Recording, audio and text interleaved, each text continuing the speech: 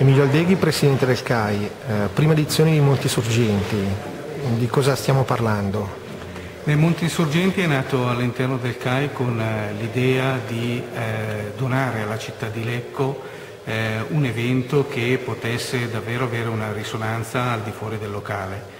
Pian piano nella costruzione, visto la collaborazione di altre associazioni, la Fondazione Cassin, il Gruppo Ragni, e si spera nel futuro per le prossime edizioni di allargare anche ad altre associazioni questo evento.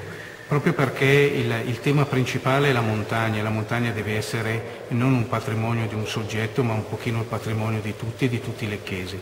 Abbiamo cercato di creare un evento diversificando nel corso delle varie giornate momenti fotografici, momenti di grafica, momenti più alpinistici, mostre fotografiche, e facendo perno sull'evento centrale di questa edizione Monti Sorgenti, che è il 50° della conquista del McKinley fatto dagli alpinisti lecchesi nella spedizione Città di Lecco.